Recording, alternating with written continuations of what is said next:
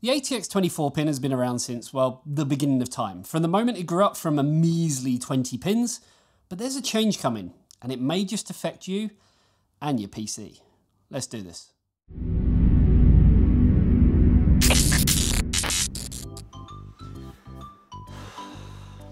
I wish these files would transfer faster. Come on! Whoa, is that the FireCuda 510 NVMe drive with its blistering fast speeds of 3450 megabytes a second read, 3200 megabytes a second write, and capacities of up to 2 terabyte? I can have these files transferred in no time.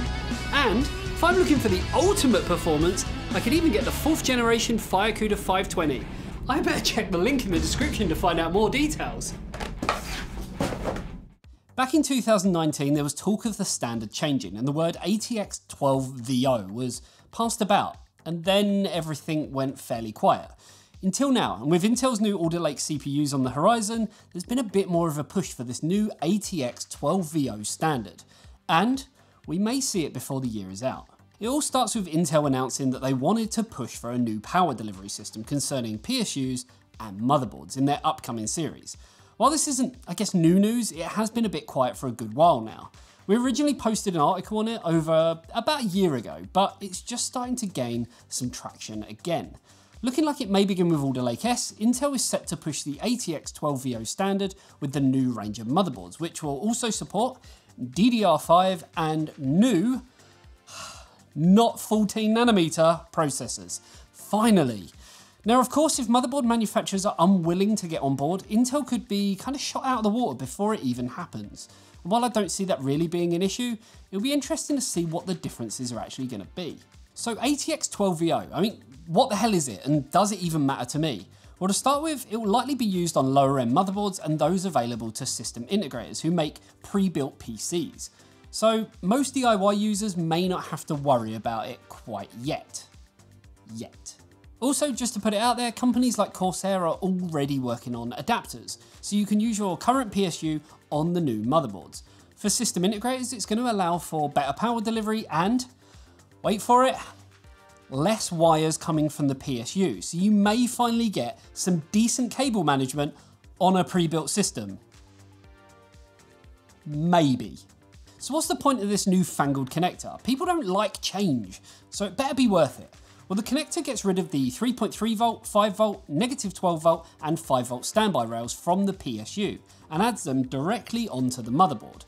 This is to allow for a more efficient power delivery, especially when your system is idling, and if nothing else, will reduce the cables coming from your PSU, or at least the size of some of them. This should also mean that we have less components in our power supplies, hopefully making them cheaper to purchase because they're going to be cheaper to actually manufacture. Hey, we can all dream, right? On the other hand, this could increase the price of the motherboards, so we may not actually see any benefit from a pricing point of view when looking at the full picture. Now, there are a couple of unique features that come along with all of this, which are, I guess, kind of cool. So as mentioned, some of the rails from the PSU will now be on the motherboard. But the thing I want to see the most is the inclusion of the SATA power cables directly on the motherboard itself. Basically, there's a couple of small 4-pin power connectors on the motherboard, somewhere up here, that you can plug your SATA power cables directly into and then plug them into your drives. Kind of like daisy chaining, sort of. It's going to be interesting to see just how this works and where motherboard manufacturers are going to start placing these ports on their boards, especially without making it look like kind of spaghetti junction. So on one hand, it sounds like we'll be getting better cable management options due to less cables on the ATX 12VO. And then on the other hand, it's like, haha, we put SATA power cables on the motherboard, so good luck hiding those. I mean, what in the actual f is that all about? They also talk about less cables from the PSU, as they've now removed the 24-pin, like we have here, in place of a 10-pin connector.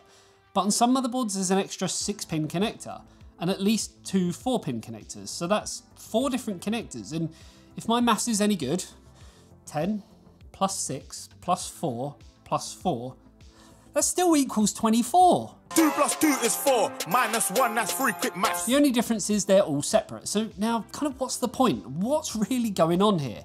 Now, I'm not an engineer, though I do know my POS caps from my SP caps and knew that that whole saga was driver related, but I don't really think anyone thought this whole thing through, but I'm sure it'll be marketed as some kind of advantage to the consumer.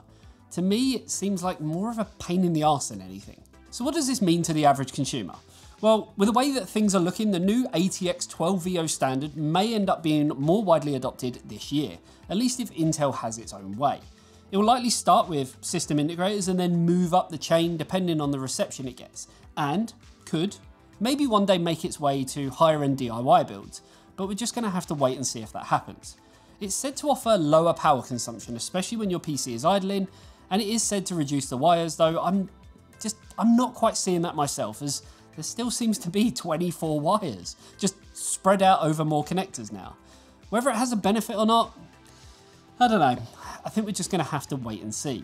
So yeah, I guess the big question is, will I need a new PSU or a new motherboard? I mean, I personally don't see this having a massive effect on the market anytime soon, but I guess it's definitely going to be interesting to see how everything kind of pans out. I mean, with the current state of the market, you would hope that more companies would be focused on trying to bring their current products to the shelves so consumers can actually buy them and not trying to revamp things and trying to kind of reinvent the wheel too much.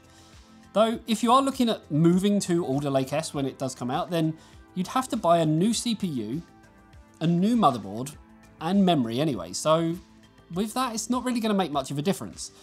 Let me know what you guys think by commenting below, and you know, the usual. If you like this video, you know exactly what to do, and I will see you in the next one. See you later, guys.